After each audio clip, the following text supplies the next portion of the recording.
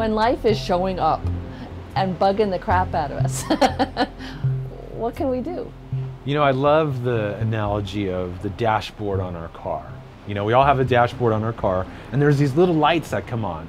They could be the tire pressure light, the oil light, the engine light, and those are the challenges and the adversity that we face in our life. And they are actually the instrument lights on our dashboard. It's a masterful system, you know, because when stuff shows up in your life, whether it's in your physical health, well-being, or in the world around you, it's actually pointing to lower density energy within your field that needs to be dissipated, that needs to be processed, that needs to be released and let go.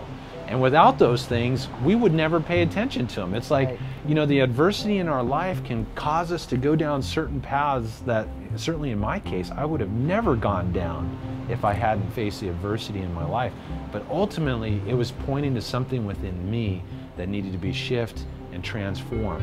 The unfortunate thing is in our society, we've kind of been conditioned that if you have problems or challenges, you're supposed to lament them. You know, it should be happening to my neighbor, woe is me. You know, instead that, honor them, inquire them, because within those challenges and that adversity is a seed. It's an opportunity for you to reclaim a piece of your divine essence, a piece of the truth of who and what you are. And when we come from that position, facing our adversities and our challenges in our life, and we shift the whole energy on them, and we can actually open the door for really quick exponential transformation.